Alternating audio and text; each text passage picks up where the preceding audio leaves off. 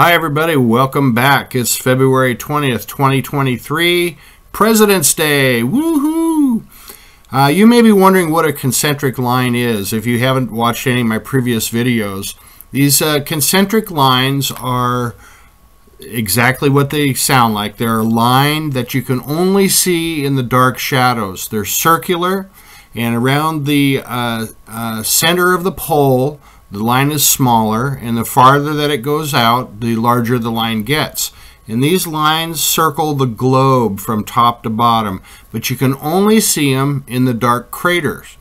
And there's been a lot of thoughts on exactly what these concentric lines are, and none of the thoughts that I had, turned out to be true. They were only guesses, and while there were some similarities in the guesses, it just wasn't at all like what I expected. So as it turns out, what these concentric lines are, and they're all different, by the way, they're all different. So far, I think this is only the second time that we've tried to look really closely. But much to your surprise, when you see a line like this, it's complicated looking, it's very strange, and it looks like it must serve some sort of purpose. But at the end of the day, it's buildings, right? Buildings just like everywhere else on the globe, literally, and buildings just like what we see everywhere else in the solar system. You know, lots and lots and lots of buildings, and they're just packed in super tight to the point where we just can't even understand at all what it would be like to live in a place where there's no ground. Everything is just covered with buildings. And it's easy to understand why we can't realize what that would be like, is because this is an alien place.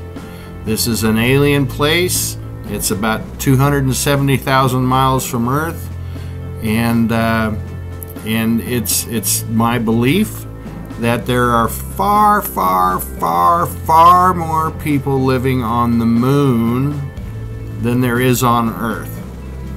Now, the pictures I'm showing you here today are just a small portion of a concentric line. I don't know how many there are on the moon. I think I guessed one time. I'm not even going to say. It's got to be somewhere in the neighborhood of, I don't know, 4 or 5 dozen concentric lines. I forgot the point of that, but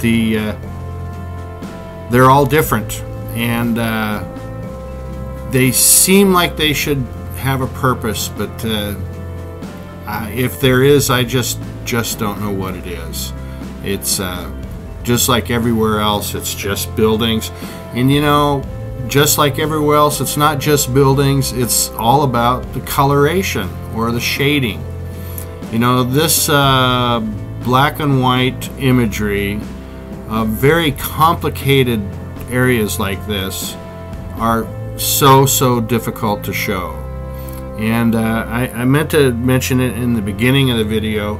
You know, if you have a screen that's any smaller, I mean, I don't even think an iPad screen would be large enough to be able to see what it is we're looking at here. I know sometimes when I get zoomed out, it's just this pattern that doesn't make any sense, and you don't have to go back very far. And when it's too small, it just gives you these patterns, and you're not able to look into the picture to see what's really there.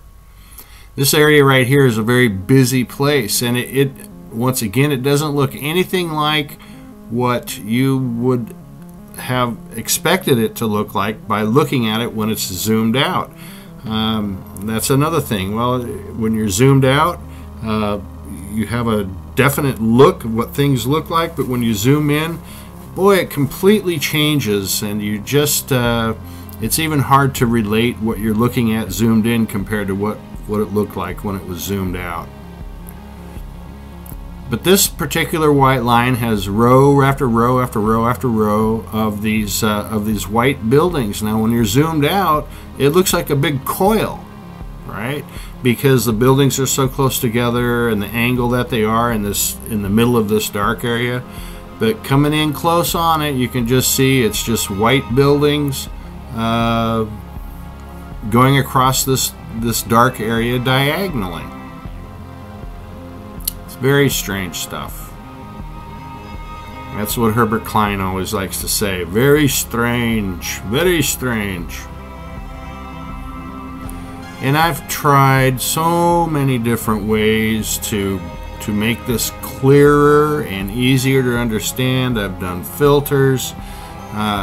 It's extremely difficult to bring these images out so you can see them. Very, very time consuming. I've said before, I harken back to the days of the color pictures. So I went back and I knew that it happened on a couple of the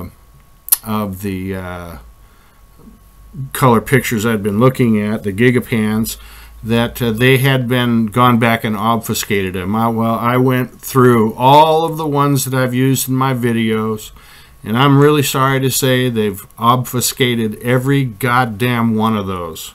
I'm sorry, it makes me so angry. It's a major loss to everybody that ever wanted to look at this kind of stuff. So as far as I know, the only pictures that remain of those gigapans that are not obfuscated now are in my files.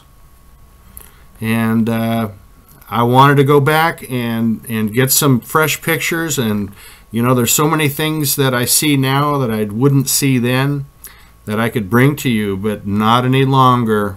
And I accept the responsibility for this, because as far as I know, I'm the only one that were showing those pictures. Thanks for watching, everybody. Hope you have a great day. Bye-bye.